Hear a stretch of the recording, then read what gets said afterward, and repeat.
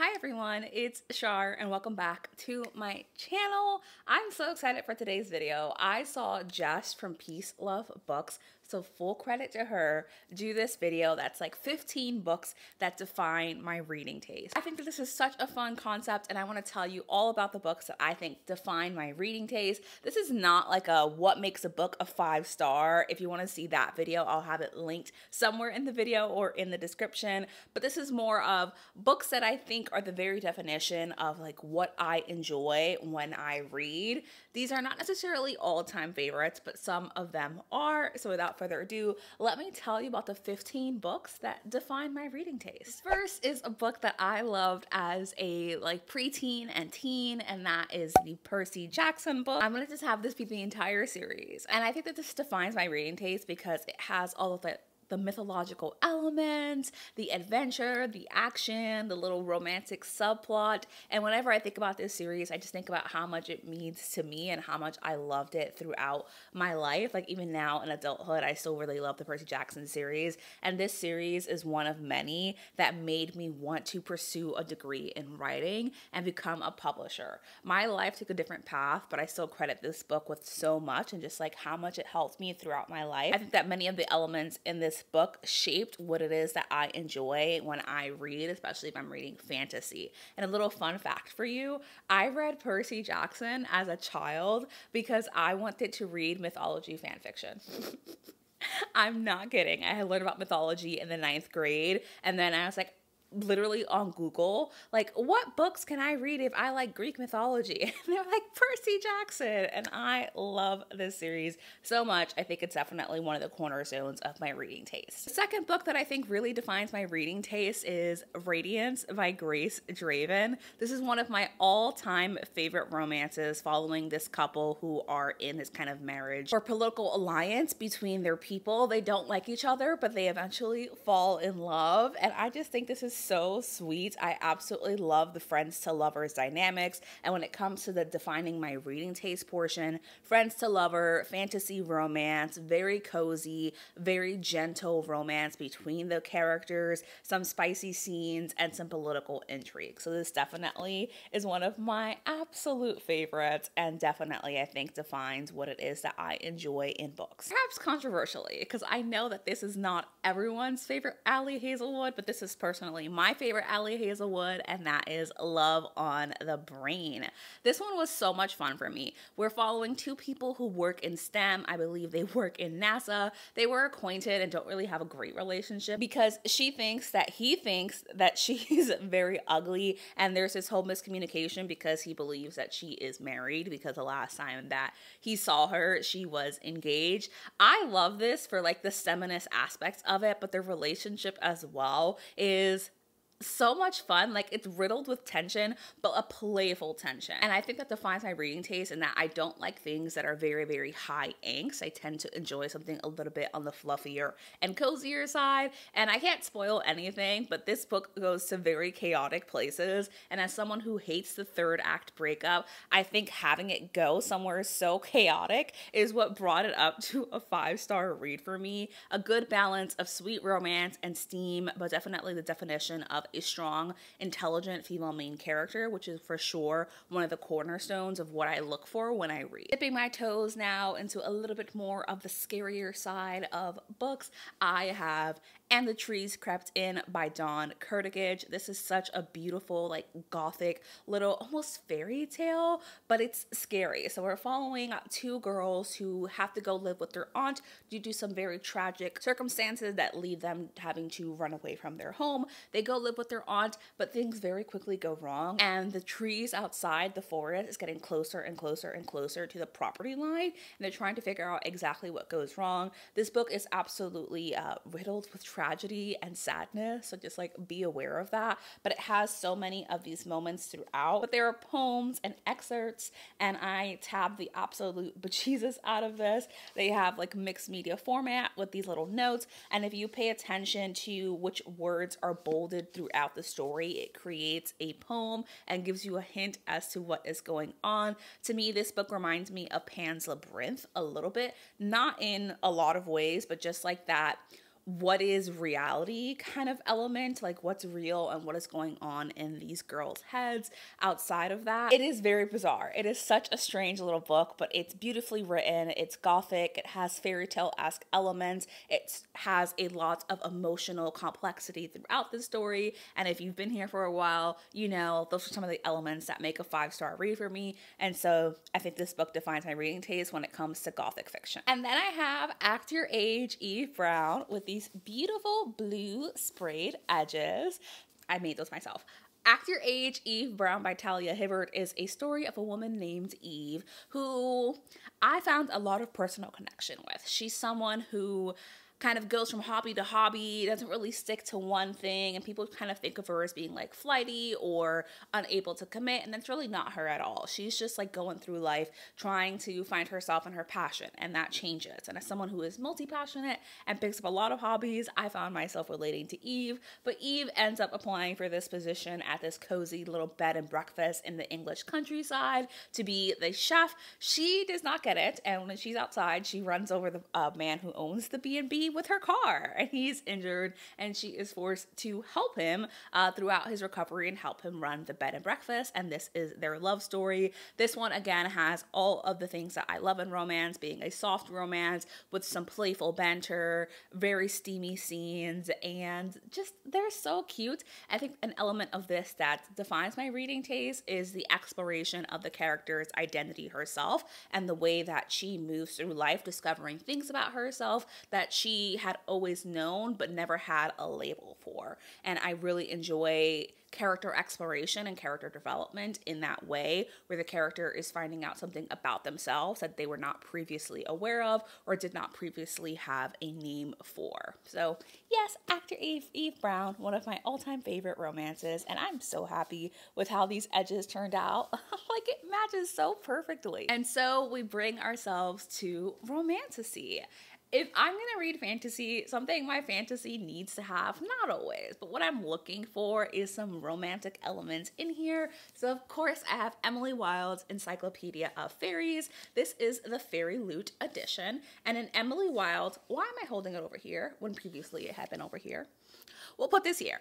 In Emily Wilde's Encyclopedia of Fairies, we're following a woman named Emily who is a professor. She is a researcher of folklore and fairy tales, but in this world, fairies are actually real, and she's actively researching their little communities as they exist around the world. She ends up in this small town of what I want to say is supposed to be like a mythological made-up version of Norway.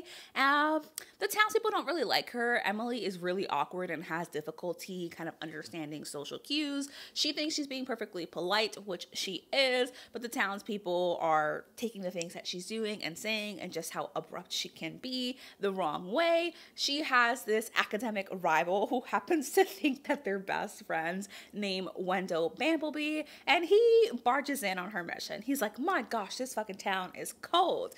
And it's their adventures. Much like And the Trees Crept In, there is a lot of fairy tale elements throughout here, a quest, an adventure, beautiful writing, dreamy kind of scenes, and of course, the romance throughout here, which I really loved. We have I was gonna say soft. He's soft for her, which is something that I love in my romances. So yes, Emily Wilde's Encyclopedia of Fairies is one of my absolute favorites and definitely defines my reading taste when it comes to romantasy. This is the only Emily Henry that you will see in any of my videos because it's the only one that I've loved, although I have strong hopes for funny story. This is People We Meet on Vacation, which I know some people love, some people hate. I personally really love this story, and here is why. Friends to Lover. Pining. So in this story, we're following two people who were best friends and went on vacation every single year, but something happened and they stopped speaking. And it's been years since they've been together, and our main female character, what's her name, Pip? Poppy. Poppy is struggling, and she really misses a time in her life when she was happy, and she really misses her former best friend, Alex. So she reaches out to Alex and she says, let's go on one more vacation together. I want to work things out. He agrees, and you're following their perspective in the current moment on this vacation they're on, but also learning about how they became friends in the past and seeing scenes for all of their previous vacations. What I really enjoy in this is the story building of their lives throughout. It very much felt like they were real people and we were just reading their story of how they became friends. Poppy's feeling of like listlessness, is that the right word? I hope so. And just a feeling that she's not where she's supposed to be. Her life isn't turning out the way that she wants, something that I find deeply relatable. And I just really love the whole friends to lovers element in here and this really strong character development of both of these characters. And strong characters is something that I look for in a lot of my reading, very, very well developed stories. And typically I don't like the past and present timelines, but I really think that Emily Henry masterfully did this, and I really enjoyed that. And I think that this is what I think of when I think of friends to lover.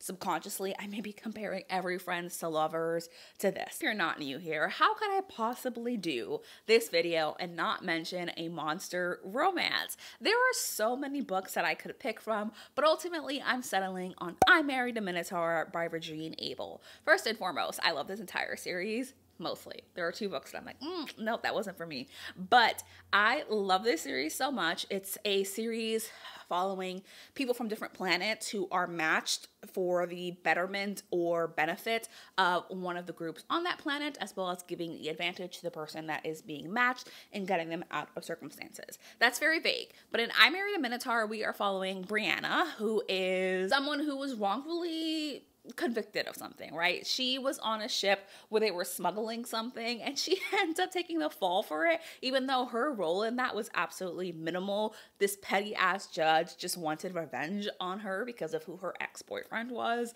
So she ends up getting sentenced to life on this prison planet where essentially she would die.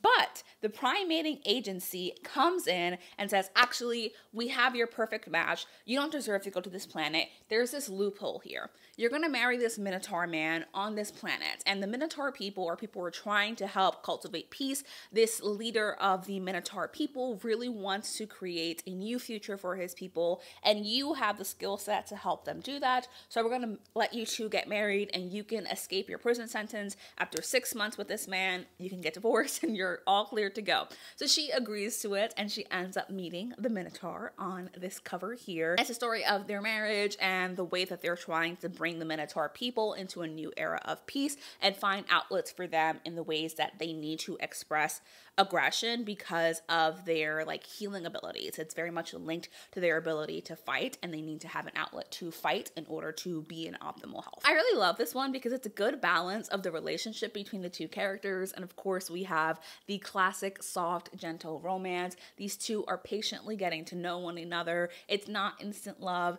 but they're very much just like, I could love you. It's a very gentle exploration of the relationship, but the relationship is not the only thing that's happening in this book. The fantasy elements and the sci-fi elements in here and the political intrigue in here are also really interesting because we have exploration of the Minotaur people and how they function on this world, their long history, the political intrigue elements of like, how are we going to do this, as well as the other species that they share the planet with and the tension between them because of the past of the Minotaurs. I could go on and on and on, but this defines my reading taste because it has that really well-balanced thing that I look for, typically in romantasy, but apparently also in monster romance and sci-fi romance, which is a balance of things happening in the plot, a soft and gentle romance between the characters, political intrigue in this case, and just having a thing that's moving the story forward. I think that's done very well in this series and in this book. All right, at this point, I'll start repeating myself because the things that I look for are the things that show up. I think that An Enchantment of Raven by Margaret Rogerson is a book that defines my reading taste. In this story, we're following a woman who is like a portrait artist, and she's very, very well known for the portraits that she makes. One day, she gets a very high-profile fae client who's the prince of the winter courts, I want to say. Winter, fall, one of those courts. And she paints his portrait, but she does something that she does not realize is a fae social faux pas, and that she draws his portrait and paints his portrait with emotion. and Fae do not have human emotion. So he takes it to his court where it's unveiled. He realizes what she's done, which is a massive insult, comes back and snatches her up, and now we're on an adventure story of them throughout the forest and all of the other things that are going on with the other Fae courts against this couple. I really love this because of the fairy tale aspects. Fae are a little bit truer to how Fae are typically described, as being kind of ruthless and vindictive and manipulative, and that is definitely what is going on throughout here. And like many of the other stories, it shares the parallels of just having a lot more going on than the romance, but still having a romantic subplot, and I really enjoy the political maneuvering that happens throughout this. Plus, it's beautifully written, and I love good writing. An Earl to Remember by Stacey Reed, because yes, I'm in my historical romance era once again. In this story, we are following a woman who is a chef. She ends up getting her big break working at this private like boat party on some earl's yacht where she is catering, and it's going really, really well, but due to a misunderstanding, the earl comes to believe that she's there to have a threesome with him, and she's like, absolutely not. But they get caught by his mistress, and she is unfairly fired. Then the earl and his mistress get into a fight. He falls off the ship, gets amnesia. Long story short, this is an overboard retelling. And again, strong female character, really funny story, very gentle romance, great banter, lots of playfulness, and of course we have caretaking and beautiful little like family dynamics, and I loved all of that. It's the very definition of a soft romance to me, so of course it defines my reading taste. Stars Collide by Rachel Lacey is a sapphic romance between two musicians, one who is on a stadium world tour and the other one who is getting her big break on this world tour. She is an up-and-coming artist. This one is all about their relationship and how they develop their romance throughout this tour, but what I really love about this, as well as I've mentioned before, is the character development in here, as well as the exploration of identity and the later in life coming out for our main female character, whose name Eden. Another book that falls into that category of this is just kind of weird, but I'm here for it. A House at the Bottom of the Lake by Josh Malerman, which is the story of two teenagers going on their first date on a lake for their little kayak date, and they find a house at the bottom of the lake, and they become obsessed with this house, but also start to fall in love with each other. The elements of this that I love are the dreamy nature of it, the eeriness that's underneath. It's not like overtly scary, but there are definitely scary things going on beneath that. You never quite know what's happening. It's a short little book, but the weird horror kind of dreamy element of it is what I love. Would it be me if I didn't talk about ghosts? I fucking love a ghost story. And the epitome of ghost story to me is The Carol Haunt by Darcy Coates. In this story, we're following a woman who is a tour guide for a very notoriously haunted house, and she gets approached by a man who is the head of a paranormal investigation team. She agrees to help him out because he wants to investigate the house, and they all come together and they're trapped in the house because the house is on this cliffside and there's a storm. We have an isolated element. We have a paranormal investigation. We have very aggressive ghosts. We have, again, that dreamy kind of sequence where you kind of feel like you're falling into the story, but everything's kind of blurred and you just don't really know what's going on. I really love all those elements of the story, and when I think about what I love in a ghost story, I think of The Carol Haunt. We have Gallant by V.E. Schwab. I know this is not very well loved by a lot of people, but this is everything that I look for in a story. In this story, we're following a young girl who is kind of orphaned, and I believe she is mute. And she gets this letter from a man claiming to be her uncle saying, you must come to Gallant. She's never heard of this man, but she gets there and not everything is what it seems. We have some elements in here of some fairy tale-esque stories. Listen, if you heard about the fantasies from anything else, you know this is what I love. It's gothic and it's a very similar line to And the Trees Crept In. I really love this, even though people think that it reads a little bit too young. I don't mind that it reads young. I was here for the fairy tale elements, and this truly defines my reading taste because everything about this book was set up for me to love it. And finally, we have These Fleeting Shadows by Kate Alice Marshall. This is a sapphic story following this woman who lives with her mother and her stepfather, and they get a letter saying that her grandfather has died. So they go up to the estate, this massive manor, because her mother was hella fucking rich. They go there, and she finds out that our main character, the daughter, is going to inherit everything, but she has to stay on the land for 1 year. And the story unravels from there because nothing is what it seems. It gets very gothic. It gets very fairy tale-esque. It gets very dreamy, very strong characters in here. Lots of like subtle humor. But I just love this book and I love where it ended up going. So you can see a common theme here throughout all of these stories and the weirdness that I typically enjoy when I'm reading a fantasy or I'm reading a horror. I love something with a little bit of a slower pace and a stronger atmosphere and something that you're not quite sure what's going on. So that is it. Those are the 15 books that define my reading taste. As always, thank you so much for watching this video. I would love to hear in the comments below what your favorite book of all time is, or if you've read any of these books. Don't forget to like this video if you did like it. Please subscribe before you head on out. I will have other videos linked for you if you want to stick around, and I'm going to see you in my next video. And thank you to Jess, and full credit to her again for the concept. I will have Jess's video linked down below, and I'm going to see you next time. Bye!